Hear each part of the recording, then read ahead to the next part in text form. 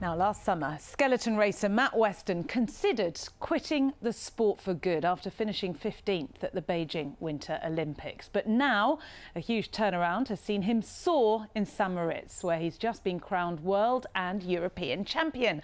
Matt's the first British man to win the world title for 15 years in a sport which he only started 6 years ago. We're going to chat to him in a moment, but first let's see him in action.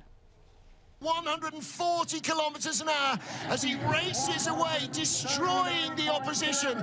It is going to be gold for Great Britain's Matt Weston. He is the world champion. Wow, nearly 2 seconds ahead.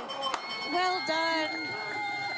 Well, there is the Barmy Army who have come here to St Moritz and who wouldn't. And what a race. It's not a hundredth or two, it is a second or two, 1.7. There is your World Championship podium. Look at the camera, Matt. You have to get used to this. You've had a few days to get used to it, Matt. How are you feeling? Yeah, still pretty crazy, to be honest. Like, it hasn't really sunk in yet, the feeling of what I've just done, and I think it'll be a few weeks yet until it does. I mentioned, and I don't like to dwell on it, but I mentioned Beijing last year. I mean, it was a low point for you, wasn't it? Just talk us through what happened. Yeah, I mean, it was really tough. I mean, any athlete who goes to the Olympics and it doesn't quite go their way, it's really, really emotionally tough on them.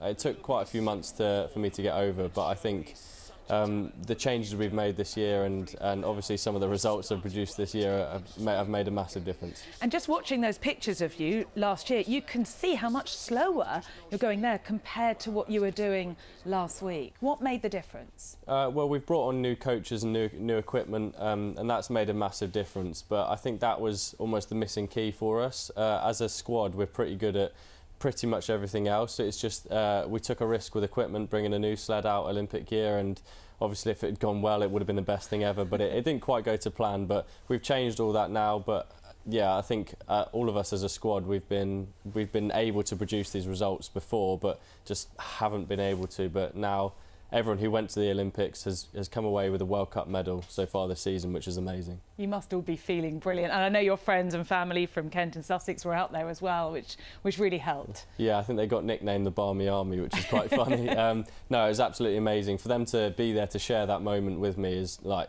it almost makes this achievement even more special. You only took it up 6 years ago, but it's not something you can just take up as an amateur, this sport, is it? As you can see from the speeds you're doing there in training. No, it's one of those where you have to, you get picked to try out for the sport, and I did a talent ID process called Discover Your Gold, run by UK Sport, and you go and do loads of fitness trials and basically to see what you can do, and they send your results off to loads of different sports, and Skeleton thought, this guy's got a couple of screws loose, he might be good at skeleton. Because I remember you saying back when we first met you, nerves of steel is one of the things you need. You've obviously developed those, Matt. Yeah.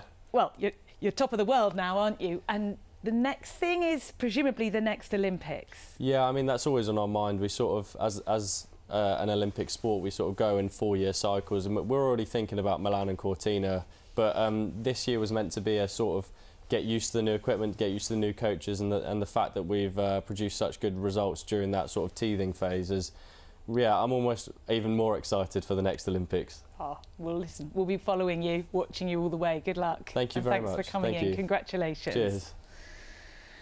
Right, to another remarkable sporting